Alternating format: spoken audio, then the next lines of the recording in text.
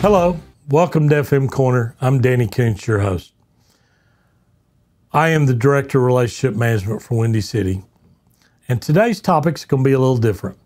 It's called common courtesy. Having been on both sides of the fence, first as a facility manager for most of my career, and now working for a service company where one of my main roles is to engage and look for new customers, this topic means a lot. And I want to speak about it in a couple of ways. Everybody's busy. So busy all of a sudden doesn't necessarily become an excuse. But what you could do with people is have the common courtesy to let them know when they email you or they ask for an opportunity to talk to you as a company or so on. If you're very happy with the service companies that you currently use, that's great. That's absolutely wonderful that you feel good about who you have.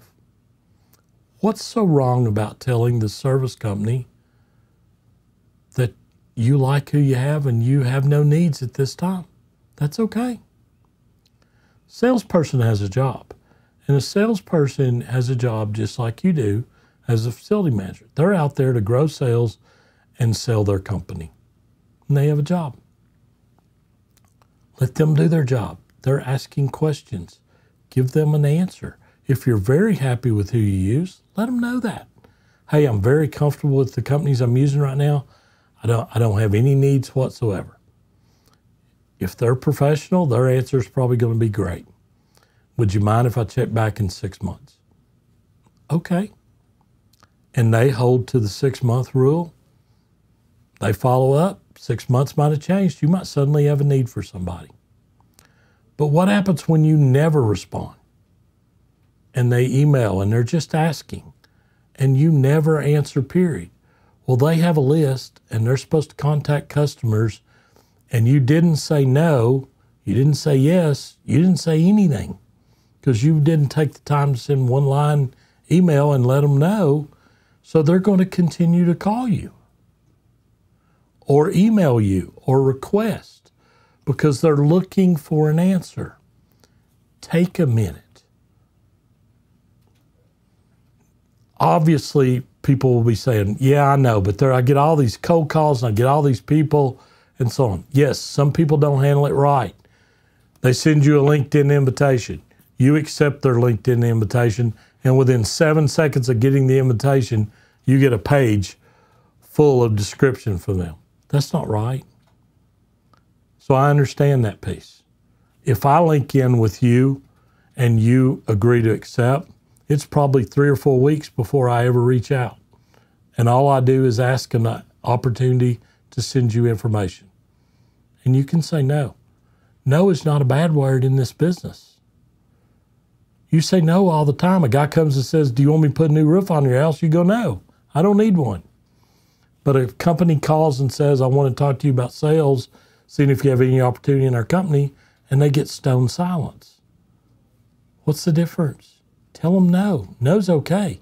No allows you to move on with what you need to do, and no allows them to move on to the next customer who may or may not have an interest in what it is that they're selling. But take the time. Having been on the other side as a facility manager for years, I talked to anybody that called. It wasn't long conversations. If I didn't have a need for their thing that they were selling or whatever it was, I told them. But I let them know so that they could move on to other customers where they had a better opportunity to sell to them or something. Or I would give them a timeline to call back. Now, if I said 6 months and a week later they called me and said, do you have anything? That kind of ended their opportunities because they didn't take the time to listen. But most people are professional in this business and they will honor what you tell them. They actually appreciate the fact that you let them know.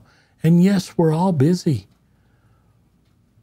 But it takes seconds to send an email that says, thanks for your information. I don't have any needs at that time. Call me back in 6 months or whatever. Thank you. And that's it. That's all you got to do. You could can that and you just send it and forward it. It's okay. They got an answer. It's okay to say no. What's not okay is to just go silent on people and never answer, and your excuse is always, I'm too busy. Everybody's busy. That same salesperson has to make 20 calls today, maybe. But they're going to keep trying. But you got to give them an answer. Take a second and let them know. Do the responsible thing. You never know. Someday that person that's on the other side could be you. I'm one of those people.